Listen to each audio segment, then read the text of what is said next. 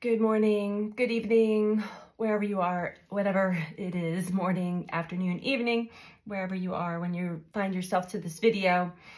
I just wanted to give a little bit of a tip or a hint or an update on this new moon in Virgo, which is big, it's powerful. What we are moving through and what we are meant to discover and learn about ourselves. And this is just one small aspect, but not small, it's a big aspect that I think a lot of the other planetary alignments and systems, especially Pluto, are assisting us with at this time. So this moon is in an opposition, the moon and the sun are in an opposition to Neptune in Pisces.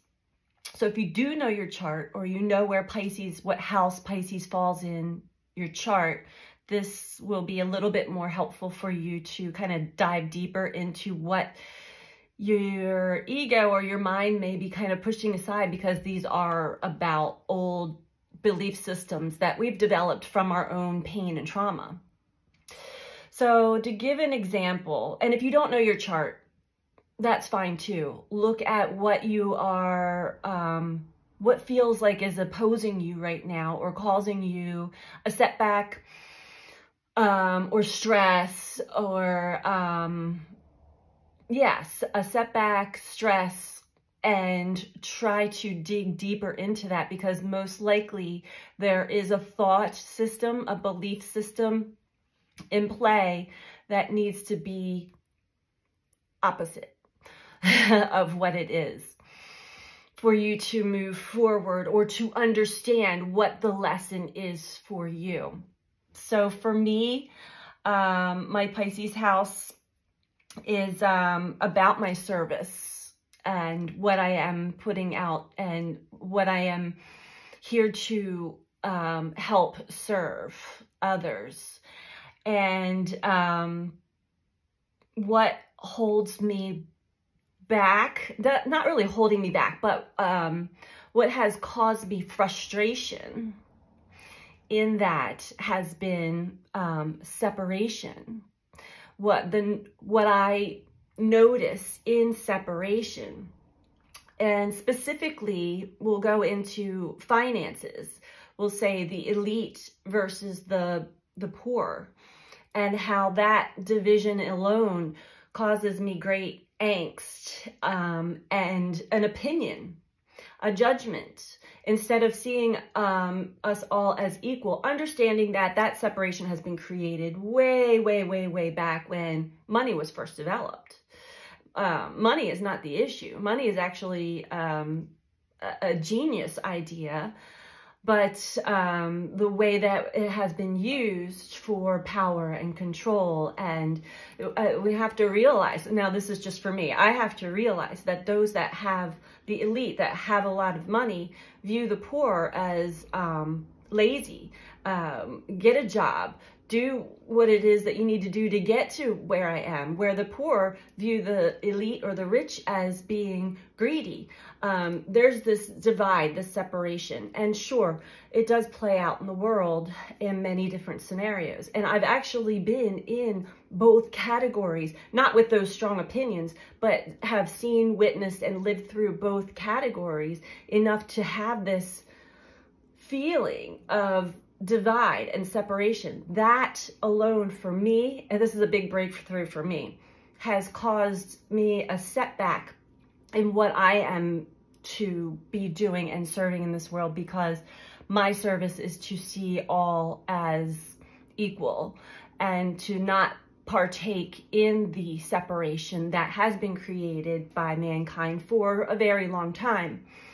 It takes a lot of breaking through the ego, breaking through old past pain and patterns and opinions and judgments to get to this place. But when I break through and I see that I don't need to participate in that separation, I can be straight in the middle and see both see it all, and help balance, help understand that everybody is on their own journey.